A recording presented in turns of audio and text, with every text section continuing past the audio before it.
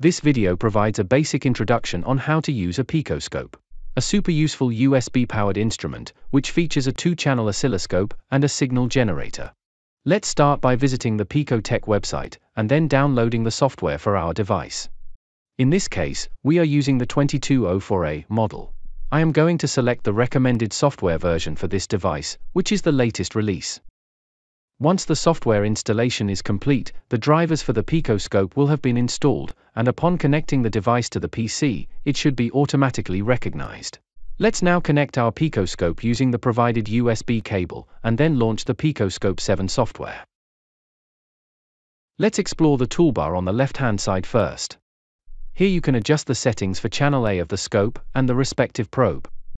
And you can do the same for channel B. You can also set up your signal generator to produce the desired waveform. Before we perform any measurements, we must calibrate our probes. Let's start with channel A. First, we will set the probe to ×10. This is particularly important when measuring signals with high-frequency components such as square waves, which is what we will be doing for our calibration. We must also ensure that the settings for channel A's probe in the software match. So we need to set the probe to ×10 in the channel A settings as well. Otherwise, the displayed amplitude will be off by a factor of 10.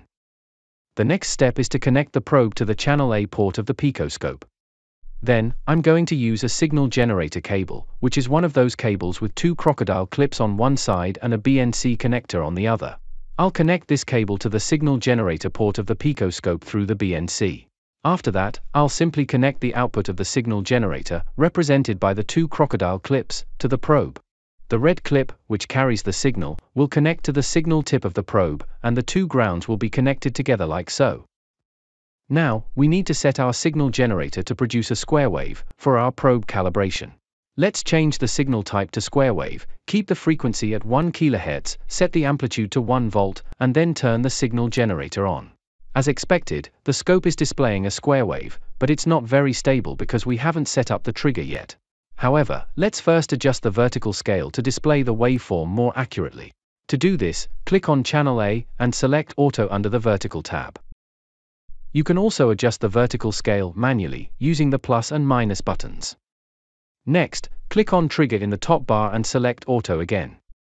The software has found a stable trigger point for us, which has stabilized the waveform. Now, let's adjust the horizontal scale to display fewer periods of the waveform, which will allow us to calibrate more accurately. We are finally ready to calibrate our probe. To do this, use a trimmer tool to adjust the screw on the probe connector until you get flat tops and flat bottoms on the square wave. One of my probes is now calibrated, which is great. Now, let's do the same for the probe on channel B. First, let's disconnect the channel A probe from the signal generator, and then let's connect the channel B probe instead. Note that this probe is also set to ×10, so we will need to ensure that the channel B settings in the software are adjusted to match. So let's click on channel B and set the probe to ×10 first. Then, turn on the channel in auto scale mode by clicking on Auto in the vertical tab. Note that the trigger, which is in auto mode, has automatically switched the trigger source to channel B and found an appropriate trigger point.